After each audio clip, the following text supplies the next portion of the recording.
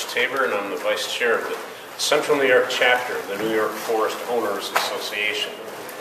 And tomorrow is our annual meeting at 1 in the afternoon, and everyone is welcome to come to that. We have a booth over in the International Building.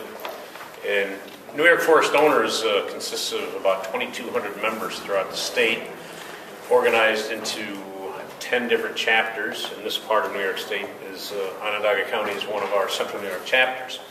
And we sponsor these seminars every year at the farm show, as well as the booth and the annual meeting. And so there's a lot of activity that goes on in NIFOA, so please, and we do have a very active website, so nifoa.org, and so there's information about the organization available if anyone would like it.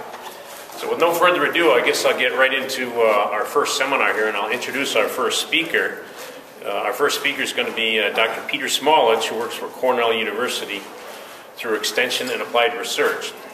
He is the State Extension Forester and serves as Director of the Cornell Maple Program and Director of the Cornell University Arnott Teaching and Research Forest, which is a 4,000-acre forest down near Van Etten. These activities take him throughout the state serving woodland owners and maple producers. He also coordinates Forest Connect, Cornell's Forest Resources Extension Program, by providing leadership for education to enhance the sustainability and stewardship of private forest lands in New York. Forest Connect, which is a website, connects several activities such as a monthly web conference, development of demonstration sites, writing and editing bulletins, and providing training for Cornell Cooperative Extension educators, forest owners, and maple producers. He's also started a new social media site known, and I'll let you talk about that, Pete. But in addition to Forest Connect, he also has Forest Connect Ning, what is that called? Forest Connect. Cornell Forest Connect.com. Right. So there's two Forest. Okay, good. Or there's two Forest Connect sites. A lot of information available. And today Pete is going to talk about best practices for timber production and value, and I guess I'll turn it over to you, Peter. Thank you, Rich. Good morning, everyone. I'm glad to be here. I'm even more glad that you all are here. So, I've got a handout that I'll pass around. This is an article that actually wrote this article to go in connection with this presentation. If you're a member of the New York Forest Owners Association, this is an article that shows up, I think, in the current issue of the Forest Owner. I have a column that's called the Ask a Professional column, and so it's formatted in that context. At the top of the page of that article, it has all of my contact information, my phone number, and my email address, and then there are two websites that I think might be of interest to some of you. One, you can't see them on this screen. One of them is just forestconnect.info. That's what I refer to as kind of my home page or my base page. It's where I keep publications and links to workshops and things like that. Then there's another website that's longer, and I think the second one listed, that's called cornellforestconnect.ning.com, and that's what Rich was describing as the social media or social network site. If you're familiar with Facebook, it's kind of like Facebook, but it doesn't have some of the drawbacks that Facebook has. I'm not a big fan of Facebook. It has some, there's security issues that I just would rather avoid. What the Ning site does is it allows woodlots for woodlot owners to you can just go and visit and look at the content that's there. There's a forum so you can ask questions. There's a blog so we can share information. There's a calendar so we can post events. You can post events, those of you that are in NIFOA chapters, if you have some activity going on and you want to publicize it, feel free to post there. In order to post information, so to ask a question or to respond to a question, you have to sign up as a member, which is free. But the nice thing about the Ning site is it has a security filter so that we can keep out the riffraff that shows up in other social media networks. So take a look at this. Are there more copies of that? Maybe that somebody can hand up to the front 3 or 4 copies, please. Thank you very much. Appreciate You only need one. Oh, okay. Yeah. Thanks. Oh, thanks. Okay, one of the things that Rich mentioned, I offer a monthly webinar series. So how many of you have seen webinars? Have you seen? Some of you have. Okay, so they're essentially a PowerPoint presentation like this. The difference is that I'm sitting in my office and you're sitting wherever you have a high-speed internet connection, and then I give the presentation. You sit there and eat popcorn and do whatever else you do when you watch a PowerPoint presentation. This is one that I gave a few months ago, so if you've seen this, you'll probably see a lot of similarities in what you saw in the webinar. All of those webinars, we've been doing those since the middle of 2007. All of those are recorded, so you can always go back and watch the recorded archives of those webinars. There's a great variety of topics. So today we're going to talk about best practices for timber production, and we talk about best management practices for water quality. Well, there are things that we can do if we're interested in managing our woods for timber production, but more generally to increase our profitability as it relates to woodlot management. So we'll focus on timber for a few reasons. Timber's nice because it allows you to recover some of the costs of management. As woodlot owners, we all have some costs associated with management. My wife and I own 2 parcels, and there are costs that are part of it. Even if you're just paying taxes, taxes, they never go up, they never go down, do they? They always usually go up. So the nice thing about timber, there are established markets, so we don't need to worry about developing a market for the product we're trying to sell, and there are professional foresters who are capable and trained in helping us access those markets. Also through timber, we're able to develop the additional objectives that we have on our property, whether it's for recreation or wildlife habitat enhancement, or even some of the other products like agroforestry products or maple syrup production. We can develop those by being involved in timber production. So here are the 10 best practices, and essentially I just went down the list, and you could make a much longer list, and as we're going along I may kind of add a few things in here and there, but I thought, what are the top 10 things when I talk to a landowner, they come up to me and they say, I want to grow timber. I want to be profitable. I want to ultimately produce some kind of a timber crop. What would be the 10 top things that I would recommend to that landowner? So these are those top 10 things. They're not necessarily in order of a priority from 1 through 10 or even in a sequence. So don't look at them in that context. Maybe look at them in a holistic way and think about what you've done and what you haven't done and see where you might fit with these. So the first is the importance of having a management plan. The benefits of a plan are first and foremost that not only do you clarify what your personal goals are, but if you do your plan right, then you talk to the other people that co-manage your land, your wife or your children or your father or your uncle, and you make sure that you all have a conversation about what's important to us for this property. Why do we continue to own it? What do we want to produce from it? And I say produce in a tangible and non-tangible sense. So it serves as a tool to help you communicate. It's important because even the people that don't manage for timber, I think, need to have a management plan because it allows you, I say it allows you, it forces you, when you have the plan, you go through a process, you document the health of your forest. And it may be that your forest is healthy now, but in 5 years if something happens, maybe you don't remember what was going on in that northwest corner of your property. And so by having it documented now, you can look back on it and say there was a problem or there was not a problem 5 years ago. So you document the health, you document the resource, the timber resource that you have to work with. How big are the trees? How fast are they growing? How many do I have per acre? What's the current value of that timber? So you know what you have to work with. It's like any other plan. Your starting point is something that you have to work with.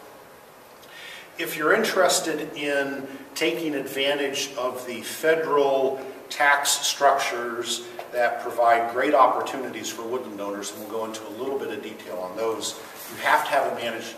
You don't have to, but it would be to your significant advantage under audit to have a management plan that says, I'm doing this to make a profit. The IRS, when you try and put yourself forward as a business, as a woodlot owner, to have a management plan that says, I want to make a profit is a much safer place than to say, this is a place I like to go ride my ATV and deer hunt, and I want a tax advantage for that privilege. So the management plan is helpful. You'll have a calendar of activities that allows you to schedule and prioritize how you want to spend your time. And then for those of you that are interested in the New York State Forest Tax Law, which is the Forest Tax Law, State or ECO Law 480-A, it's a requirement. You have to have a management plan. Anybody in 480A? Okay. So 480A, just some of you may be interested. It's the program in New York State that provides up to an 80% reduction in the assessed value of your forest land. That's the nickel description of what it is. There are a lot of details that you need to pay attention to, and we can talk about those later if you'd like. So the planning process involves talking with family members and clarifying what your objectives are, talking with a forester. Forester is a trained professional that will help you understand what you have available on your property to work with.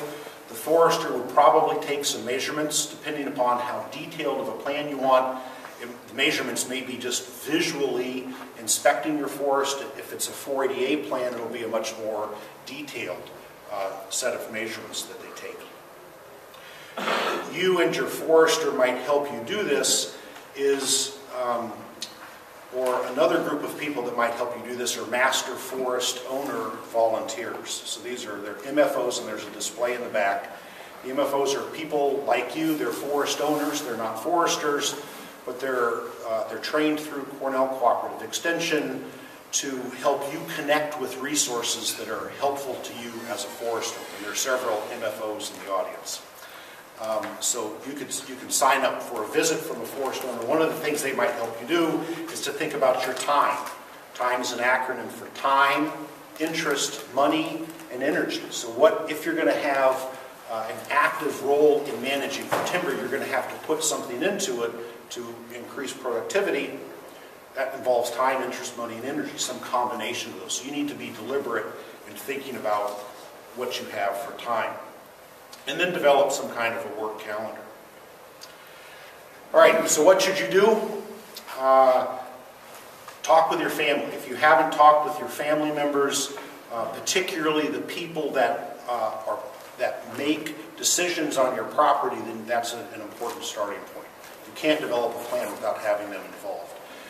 There may be other people that are important to involve in the conversation, but at a different level. And I think in concentric rings. And so for our property, my wife and I are the primary decision makers. And so we typically communicate pretty well about what's going on in our property. We have our daughters who, they're young still, who at some point we want them to be more actively involved in the management. And so we share with them our logic, but they don't really play a big part in the decision making. And then we have in-laws that use the property, and so we make sure they're at an outer level, or people that we allow to hunt on our property. We make sure they know of our interest, but it's just more of a, here's what we're doing on the property so that they're staying informed. So you need to develop kind of a communication network. Think about your time, interest, money, and energy in a very realistic way. I tend to be an optimist, so I always think I have more time and interest and money and energy than I really do. So keep that in balance. And then find people that you can access for assistance, whether it's the State Forestry Agency is a good starting point, Master Forest Owner Volunteer, or if you hire a private consultant forester. Okay, a second best practice for timber production, and this is one that relates very directly to timber production, is to encourage your trees to grow faster. Right? Bigger trees, more wood, more timber, more value. Trees, only if trees are healthy and productive are they going to be growing well. Trees will grow a little bit even as they start to slow down or become stagnant. When they do slow down their growth, they're less resistant to the stresses that happen in the life of a tree. And stress is a common part of the life of a tree. The faster you can get the trees growing, the more they're going to produce sooner, so it shortens your investment window. And you're all, if you're interested in timber, you have some level of investment because you're paying, you have those costs, but you haven't recovered any income to help offset those costs. So the sooner you can get those trees big enough to move them into a production cycle, the sooner you can start recovering those funds. And the faster, purely on a tree health perspective, the faster the trees are growing, the more resilient they are to those stresses. And the bottom picture shows, you can see some brown out in some of the crowns of these trees. These are trees that it was either May of 2009 or 2010 we had the spring frost. Remember that? So this was a hilltop at on the Arnott Forest, and it browned out all of the sugar maple. Just so happened that coincided with, that followed a drought year for us, and then prior to that we had a couple years of forest tent caterpillar and gypsy moth defoliation. So on the crest of that ridge, we've had about a dozen of our nicest sugar maple trees die back from the top. So that was just bad luck, even though those trees tended to be growing fairly well. So this is illustrating what happens, or what you want to happen with fast growth. 3 different trees. The 2 on the left are coniferous. In the upper right-hand corner, there is this is a Norway spruce, and these 2 bars both cover 10 years of growth. Okay? So the short bars covering 10 years of growth, the long bars covering 10 years of growth. This is a Norway spruce from a pine plantation, from a spruce plantation, right? Spruce are in spruce plantations, pine are in pine plantations. The crown's closed, right? The trees were competing for sunlight, the growth slowed down, and so this tree ended up being part of the harvest, which is why I was able to access one end of the log. That's not an uncommon pattern. The tree in the lower left-hand corner is a tree from our property. It's a red pine, and it's showing a tree. These were a little over, not quite 50 years old, and we had 5 rings in 1/10 of a foot early on, and as the tree got older, the growth rate slowed down. So somewhere in the, you can't see it from where you are, somewhere in about 30 years of age, this was a natural stand of pine. The crown's closed and the growth rate slowed down. You can see that the site has good potential for growing pine. You know, some of those rings are 1/4 to 1/3 of an inch in radial increments, so that tree's putting on 1/2 inch or more of diameter growth a year. This is a great site for pine. When they compete for sunlight, then it all shuts down. The final picture is one of my favorite for tree growth. This is a sugar maple stump. The stump is 15 inches in diameter, and when I took the picture, I zoomed in and I could see the growth rings, and so I put little tabs here. In the outer 10 years of growth occurred over a 2-inch time frame, so, or 2 inches of space. In the last decade, that tree grew 2 inches on this side, one side of the tree, presumably 4 inches overall. So this is extremely fast growth for a sugar maple, and it happened because this was a good site, some good soil quality. The owner had been managing this area for firewood, so cutting out the low-value trees for the last 30 years. So this particular tree was growing very well. You're probably asking then why was it cut? It had fusarium canker, which is a contagious canker in sugar maple, and so they cut it as a sanitation. Here's another way to think about faster tree growth that translates into more money. So the last slide was to illustrate what happens. It's primarily a function of competition for sunlight. The trees need room to grow, so they have some light, adequate light.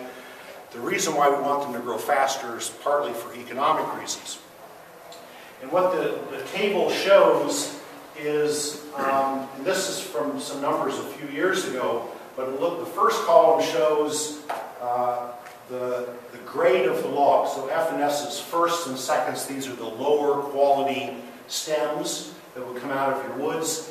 And the mill that produced these, and every mill would have a different set of mill specs. This mill, for their first and seconds, the trees needed to be 12 to 14 inches in diameter and 2 to 3 faces clear. So a tree has 4 faces, and 2 to 3 of those needed to be clear of blemishes.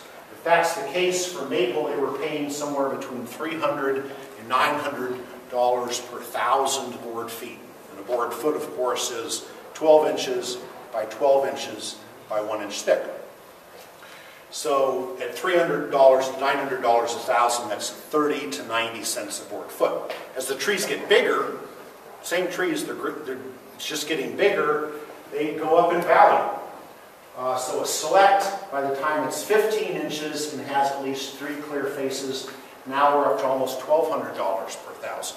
So as the trees get bigger, they have more volume, more units of value, more board feet in an individual tree, and each board foot is worth more. So it's doubly compounding. It's compounding in volume, and then the unit price is increasing.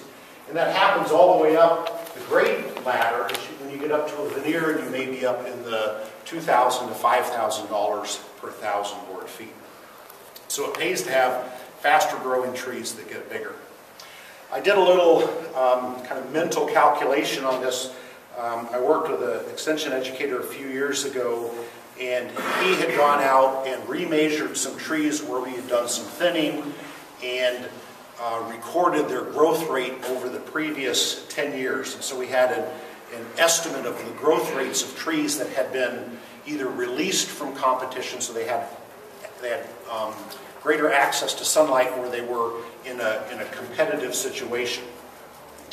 So taking those numbers, we essentially tried to forecast the value that you would get by thinning versus not thinning. So we looked at an example acre, and most people don't have acres that look like this, so I realize that, but just to make a comparison, we have 60 crop trees per acre, which isn't impossible, and 15 among each of 4 species. So black cherry, sugar maple, red oak, and white ash, and starting with an average diameter of 13 inches in one log, and the log is 16 feet.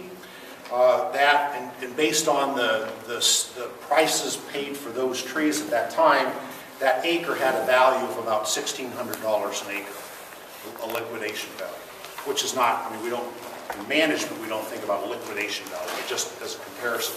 So owner number 1 didn't do any cutting and just let the trees grow for the decade. And based on the growth measurements that were collected over a decade, those trees would increase from about 13 inches to just over 14 inches. So about 1 inch in diameter per decade. You remember that sugar maple I showed you was growing up to 4 inches in diameter per decade.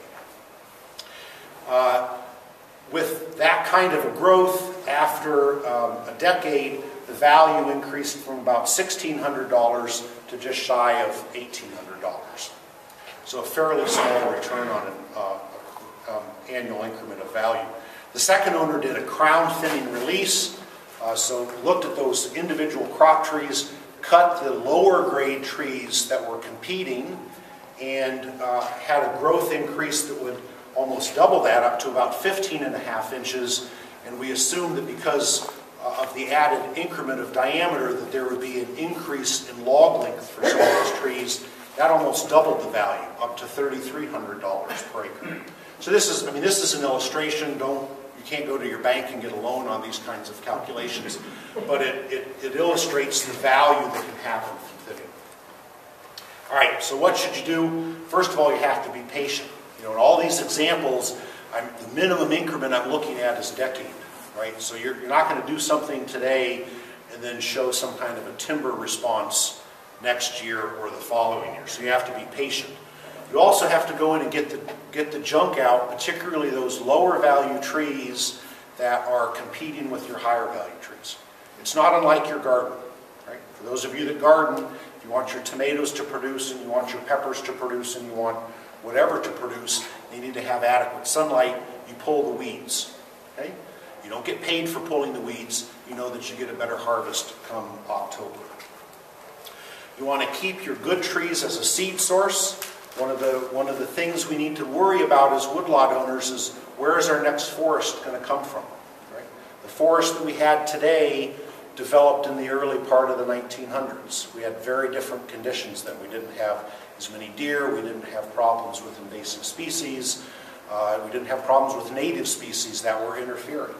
So we need to keep our good trees long enough for them to produce seed to establish the next forest, because we want to make sure New York continues to have productive hardwood forests.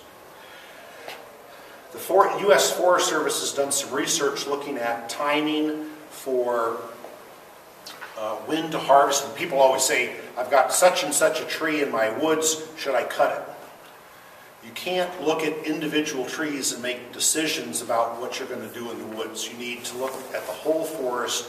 On average, you optimize timber production to about 18 inches. When your average size tree is 18 inches. If the average size tree is 18, that means you have some that are much larger than 18 and still some that are smaller than 18. And before you start cutting, remember that last point, if the trees are your seed source, before you cut your seed source, you need to make sure that they've reproduced, and then you can start thinking about harvesting those higher value trees. You need to bid the sale, so you've probably all been approached by loggers or foresters or people that are, and this is not to say anything about loggers, foresters, and other people, but there are people that just go out and they try to buy timber. And what motivates them is not necessarily what motivates you. And if you have ownership objectives, remember the earlier point about talking through your ownership objectives, that may not align with just extracting the timber resource. So if you bid the sale, you'll get the best market value that you can obtain. And there are some publications, one's listed here, from Penn State on deciding when to cut. Okay, we've mentioned a little bit about foresters and loggers, and the point here is that foresters are not loggers and loggers are not foresters. And the loggers and foresters that I know don't want to be the other one, so they're very happy doing what they're doing. Let's look at both of them. Foresters typically have, some loggers do too, but foresters will have college training as a forester, and they should have continuing education, right? Foresters that graduated in the 70s and the 80s, technology has changed. And although trees are still trees, the way that we manage trees and the way that we understand forest systems have changed in the last 10 years or 20 years. If your forester doesn't have continuing education and doesn't regularly keep up to date, then they may not be able to serve you as well as you would like them to. When I think about what a forester really brings as value to a woodlot owner, I think it's their ability to describe what you're trading off when you make decisions, or when you take no action. I mean, that's a decision, to take no action. And a forester, what they can really bring is to be able to sit with you and say, yes, you can do that, here's what's going to happen. And if you do that, here's what you're not going to be able to do, or vice versa. And that's what you want with a forester. I mean, that's the counsel that you want from a forester. They have some skill sets as well to measure trees and put sales out to bid, but you really want them to be able to tell you what are you giving up or what are you not fully taking advantage of when you're making certain decisions. And they can do that in terms of their training in tree biology and wildlife population dynamics and hydrology and things like that.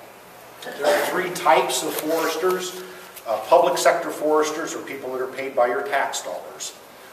Primarily in New York, those are through the New York State DEC. If you call the DEC, they'll send a forester, come out, walk your woods with you, and talk with you about what your options are. These are, they come prepaid. There's no additional cost, and this is a great value that you should take advantage of. Consulting and industrial foresters are private sector foresters, so as a consulting forester, they either work for you or the industrial forester works for a sawmill or some kind of a wood utilizing industry. There are outstanding consulting foresters and outstanding industrial foresters. Like every profession, there are some people that don't fit that outstanding category. So you need to, it's an effort to find a forester that you match with. The forester that works for your neighbor may not work for you, and vice versa. Loggers are important. Loggers get a bad rap a lot of times because everybody wants to pick on somebody. Forestry doesn't happen without loggers, and a good logger is worth his weight in gold. We do a fair amount of timber harvesting on the Cornell properties. We found some outstanding loggers, and they're a pleasure to work with. We've also had some other loggers that are more challenging to work with. Loggers should know how to safely operate their equipment and work in your woods, minimizing damage. When you're in any of these harvesting operations, you're leaving behind something for the future, whether it's young seedlings or trees that you want to get bigger. If you have a logger that doesn't pay attention to safe operations and effective equipment handling, then they're going to do more damage than the value that they're taking out and providing to you. And it's not so much, people will say, oh, I want to use a horse logger because they're not going to do as much damage. A logger, non-conscientious horse logger can do a lot of damage. And the loggers we have at the Arnott Forest that are good use big machines and they don't damage the residual trees. Now you can tell where the machines were because it's a big machine and you have to drive a big machine through the woods and you can see it. But they're minimizing damage to root systems and to stems and things like that.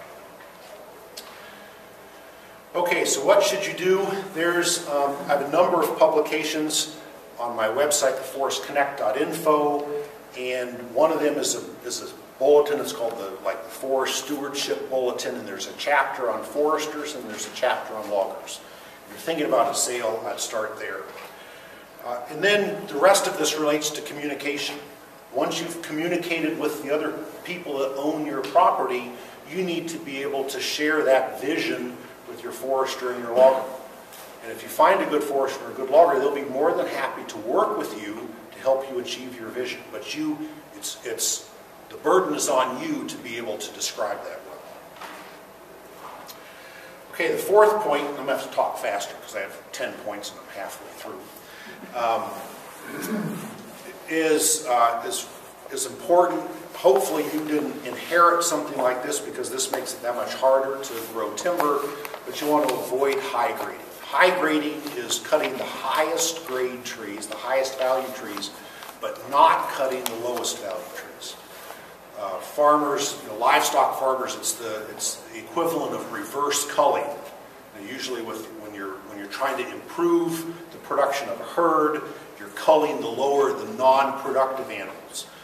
Think about going in and taking the most productive animals and sending them down the road and leaving the losers behind as your production system. Think about what's going to happen to your profitability, your efficiency, your health, all of that. So there are Dr. Nyland from here in Syracuse at the College of Environmental Science and Forestry did a study a few years ago, the Timber Harvesting Assessment Project, and identified several characteristics that are used to recognize when a high grade happens. The picture that you see is an area, as I recall, it's in Saratoga County. I was standing on a road. It was a beautiful wood. It was about a fairly large wood, about 100 to 150 acres. I don't remember the details. It was an unusual family dynamic, and the primary owner had died, and there were siblings or children, and they were all making decisions independently of each other, and one of them was giving permission to cut, and the other one was saying don't cut. And well, the left half of the road got cut. I saw the right half of the road that had been marked, and it was like two different worlds. And so what was left behind were trees. They had shifted the species composition from a diverse mixture of species to a fairly non-diverse mixture of species. They left behind deformed trees, defective trees, in an understory. That understory is interfering vegetation that will preclude the establishment of the next forest. So high grading can cause numerous problems. There's a lot of things. Every high grade happens in kind of its own unique circumstances. It's some combination of greed and misinformation and who knows what. But the end result is that you're left with a forest that is not as productive as the previous forest. You can see this is a picture. I don't know if you can see there's a little bit of blue paint on this tree. So this tree is marked. All these other trees, notice this is the one big tree left standing is cut. Here's a beech. This is a red maple, probably a beech here with a crooked top. So the one tree that has any value, and this one is questionable. got a branch here, something there, but look at these, there are stumps in the background. So this is a woodlot that has been repeatedly high graded, and the logic that people use is, well, I'll just take a few of the good ones. And then the next time they come back, I'll just take a few of the good ones. Well, every time you do that, you're not replacing any of the good ones. It's like, I'm just going to drink the top half from the glass of milk. And I'll drink the next top half from the glass. Pretty soon the milk in that glass keeps going down. So, let me see if I can go backwards. So what do?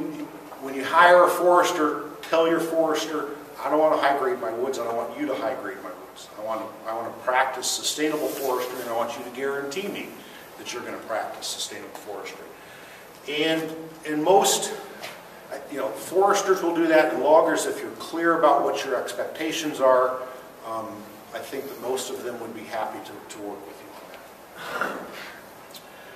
The other way is to spend time, get involved with groups like the New York Forest Owners Association, and go out on woods walks and see other people that have harvest. A lot of the NIFOA chapters will have woods walks, and they'll go look at harvesting that has happened, and you can see examples of what good harvesting looks like. And then you can see in contrast what, just by driving around the countryside, you'll see examples that look like this, and you'll know what to avoid.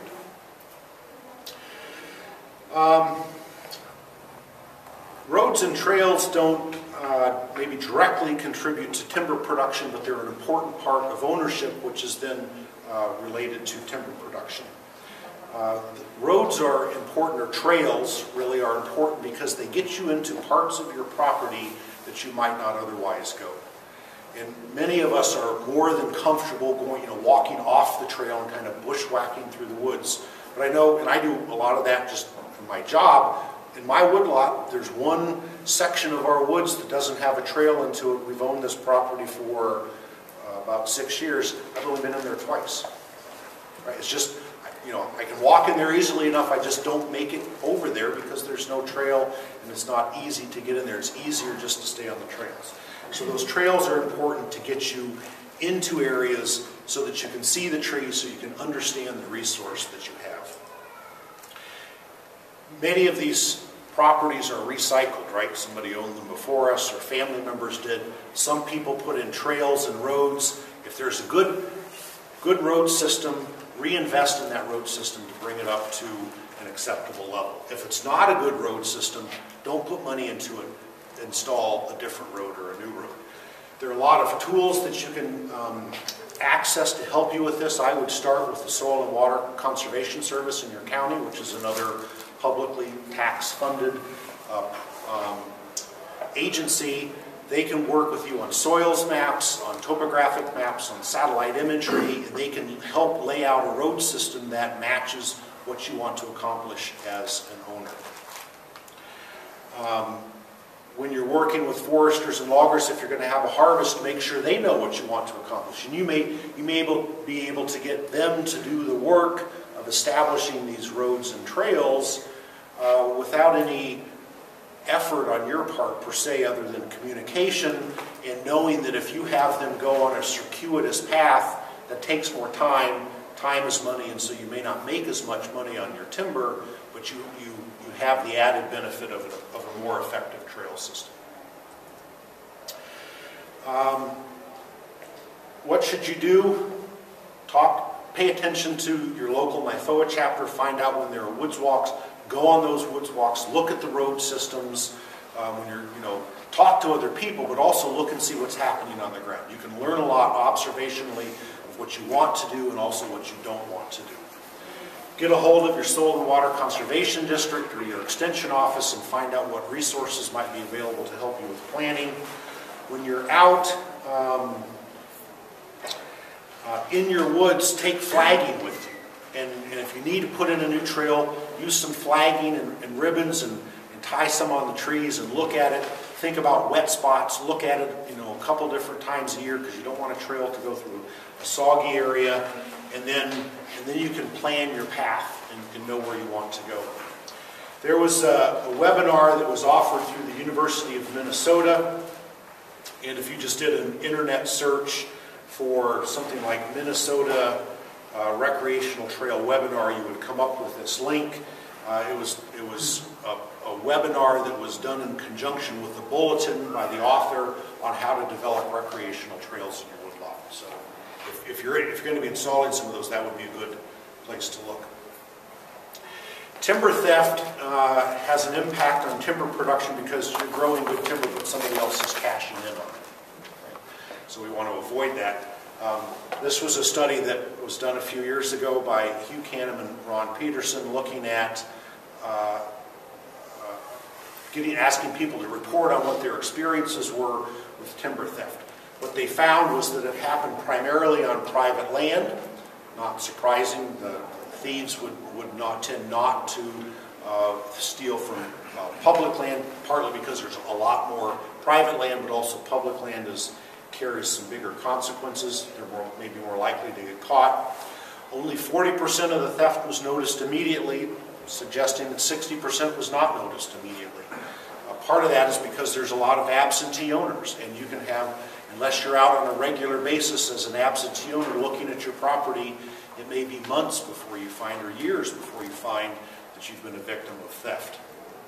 The average volume removed was about 17,000 feet, going as high as 50,000, and the average value about $10,000, as high as $70,000. So that's not insignificant. And it's, there are a lot of ways that timber theft can happen, and it may be as simple as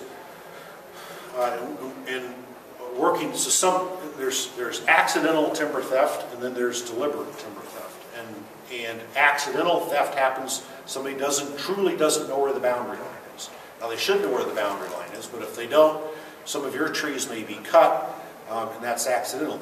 The deliberate theft, though, you can imagine they just have to come across the line. They grab the property line. They grab 3 or 4 or 5 of your best trees. They don't cut, just so you know, they don't cut the low-value trees for you. They don't do any of the thinning that you want done. They cut the best value trees. They take them out. They do that a couple times a week. That's a heck of a business plan, isn't it? It helps pay their fuel bills, pay their equipment costs. So we talked about this. They tend to cut the best trees. They typically don't worry about damage to your residual trees because, after all, they're thieves. They're not really conscientious people. They're not opposed to cutting boundary trees that have posted signs and markers that identify that property, and they're just not worried about the damage that they do.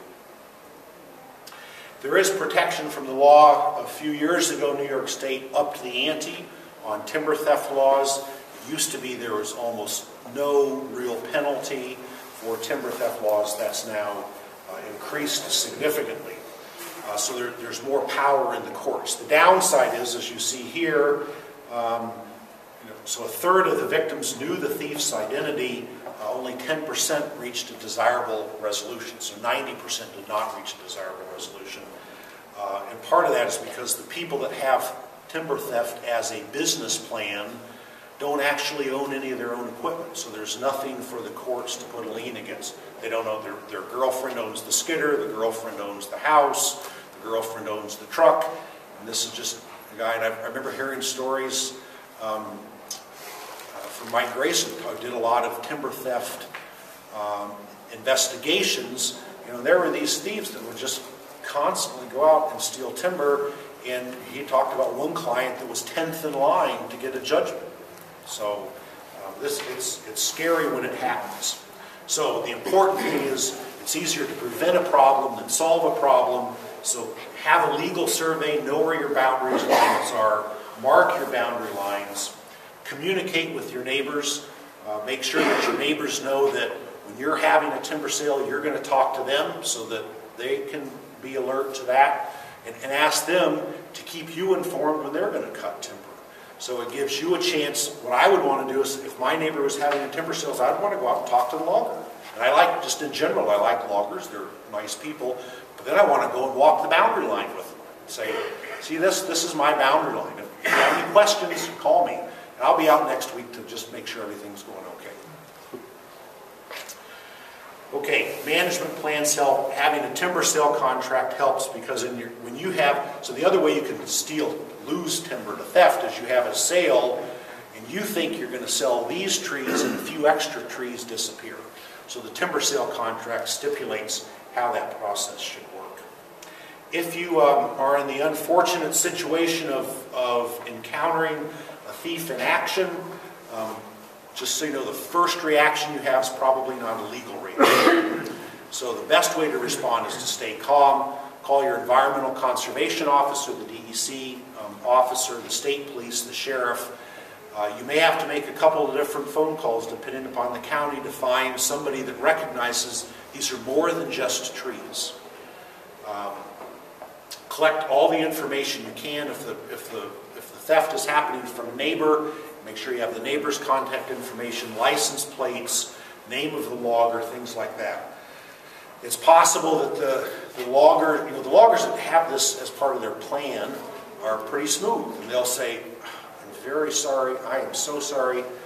I cut 3 of these trees. I didn't mean to do that. How about if I write you a check for $2,000?" And you think, "Wow, 3 trees, $2,000?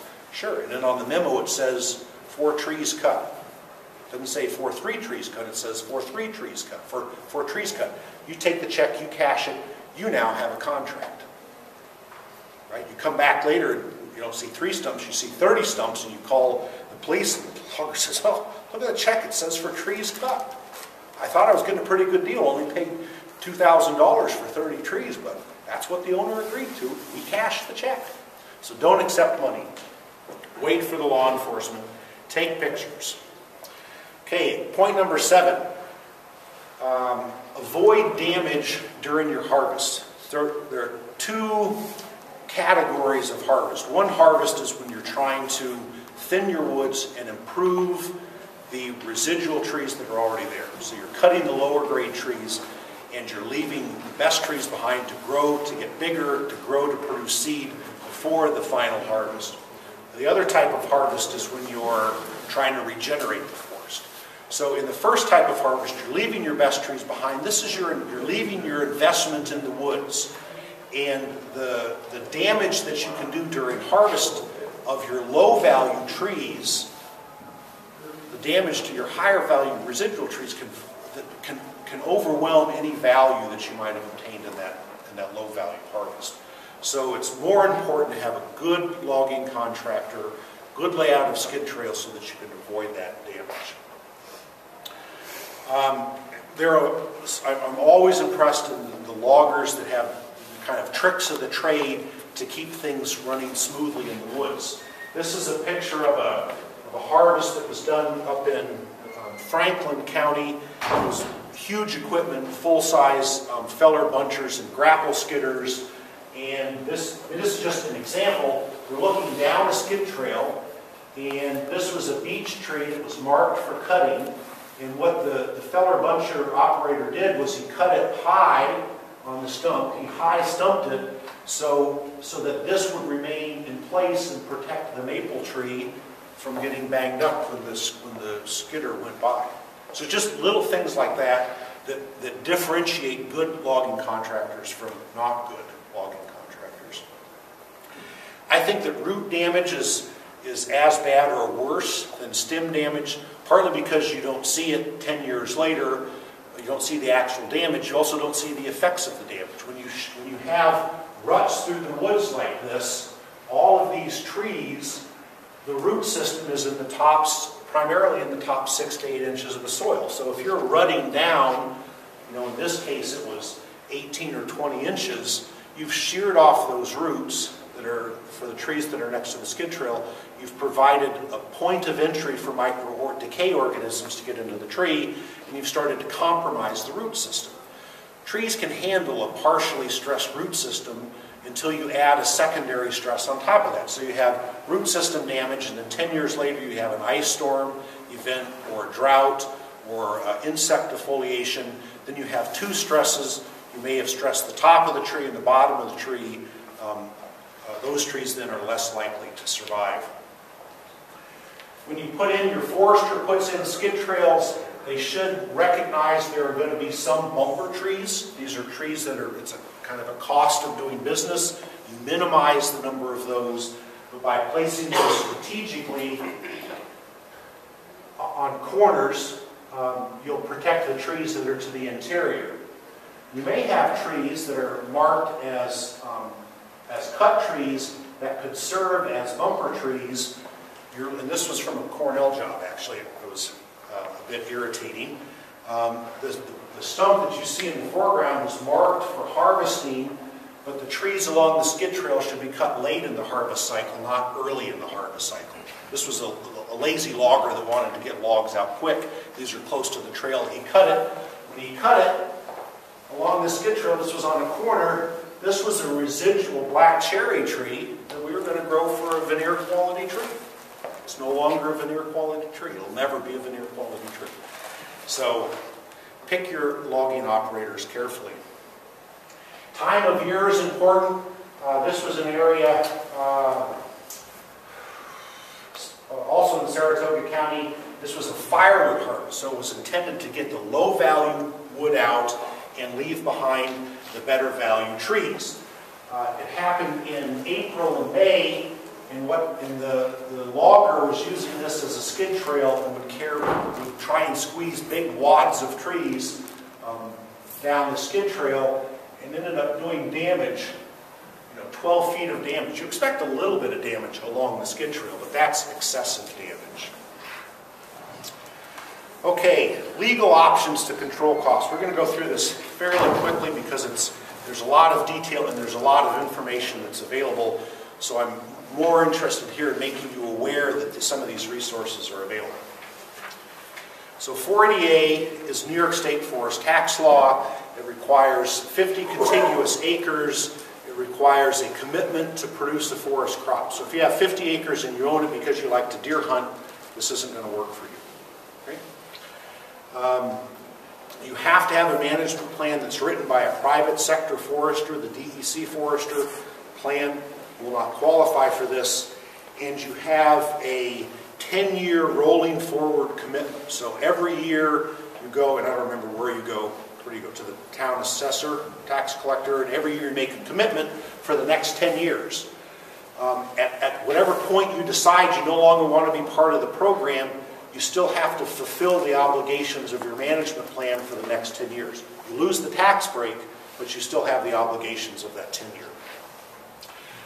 You work within a 15-year work schedule, and that's a mandatory work schedule. So if it says in 2012 you're going to thin 15 acres of hardwood to increase the growth of the residual trees and you fall and break your leg, you still have to thin that 15 acres. There's a little bit of flexibility in there, but not a huge amount.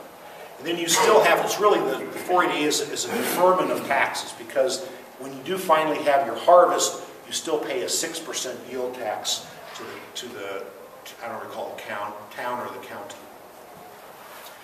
There are some benefits, and I say this hesitant, 480A is not for everyone. All right? Be aware of it, think about it, but don't run out and sign on the dotted line. You can have up to an 80% reduction in the assessed value of the eligible tract of woodlands. That doesn't include your house. Okay? It's 80% reduction in the assessed value of your forest land. Participation in 480A can position you to be very clearly active in the trade or business. This isn't required to be active in the trade or business, so don't get into 480A just for this reason. The management costs, if you're active in the trade or businesses, we'll see in a minute, all of those management costs can be expensed, deducted in the year that you incur them. And it does encourage good management. I've talked about some of the pitfalls. Recognize if you try to get out early and force an exit from the program, it's fairly expensive. It's something like 2.5 times the normal tax rate for the previous 10 years. So that's not terrific. What about the labor that you use to pay people to do the thinning? So if you truly pay somebody, you can, and you record that, you can deduct that as a management expense. You would need to look into what it means to have an employee. Right? I mean, I'm not a tax attorney. Right. I'm a forester, so I'm skimming. You're getting the full depth of my knowledge on this here, so don't, which isn't very much. So make sure you talk to an accountant about what it would mean to pay somebody. I think you can, pay children, family members. You cannot pay yourself.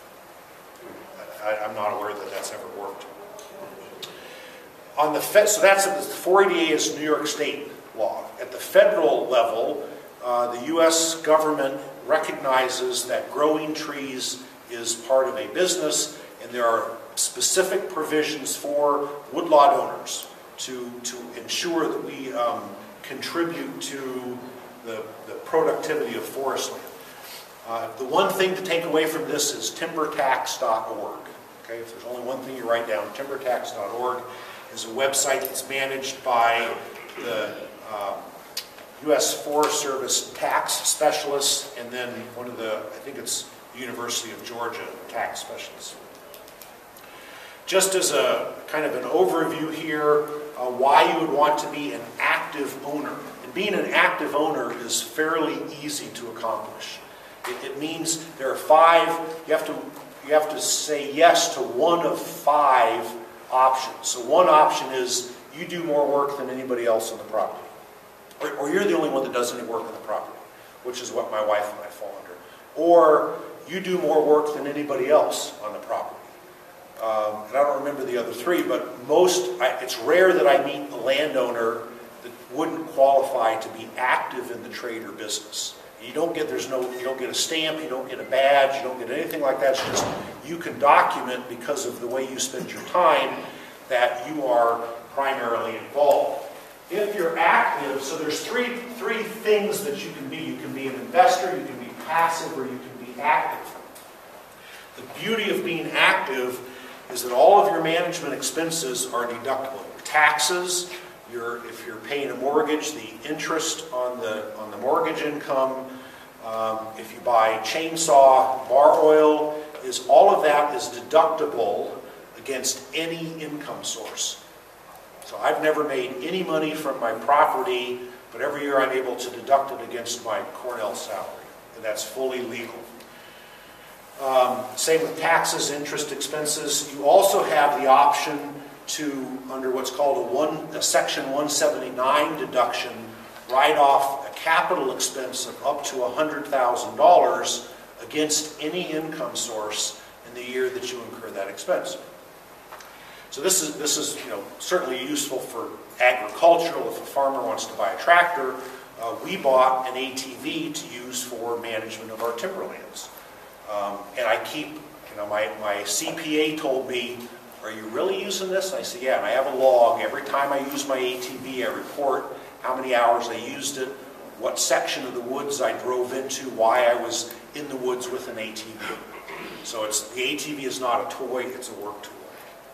But so there are other kinds of expenses, and it's nice to be able to have that kind of a write-off.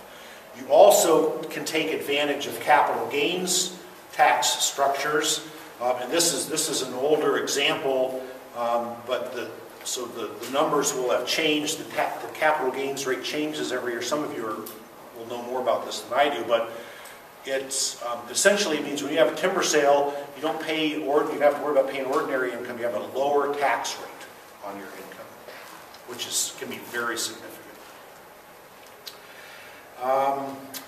So there are a couple of other determining basis and keeping records. I'm essentially out of time, so I want to get on to the last item or so. There's a webinar recently that was offered by the tax specialists. If you go to forestry webinar, I think it's singular, not webinars, forestrywebinar.net, forestrywebinar.net. Those are webinars offered by Linda Wang and John Green, who are tax specialists with the U.S. Forest Service. And they talked about determining basis, and I think they had one on record keeping. You need to have a timber sale contract when you're selling timber to help protect what restrictions are there. We have an example on the Forest Connect website of a sample timber sale contract. I think it's done in a way that you can't just print it and use it, which would be crazy, because every contract needs to be specific to that individual sale. So it's put up for educational purposes, not for you to just save $200 on attorney fees. So use it as a starting point. Your forester probably has a sample plan that can be modified as well. The DEC has a sample plan that you can modify. And then the final point is to continue your education. This is, we've covered a fair amount of detail, I think, in an hour. There's obviously a lot more that you can cover. So take advantage of the resources that are out there. Cornell Cooperative Extension has a primary function in providing educational resources, and we'll be as responsive as we can to the needs of woodland owners. New York Forest Owners also has a strong interest in providing educational assistance. If you're not a member of the New York Forest Owners Association, I'd encourage you to join. I'd also encourage you to, if you have never had a visit, particularly if you're new to activity, maybe you've owned your woods for 20 years, but new to the activity of woodlot management, request a visit from a master forest owner volunteer.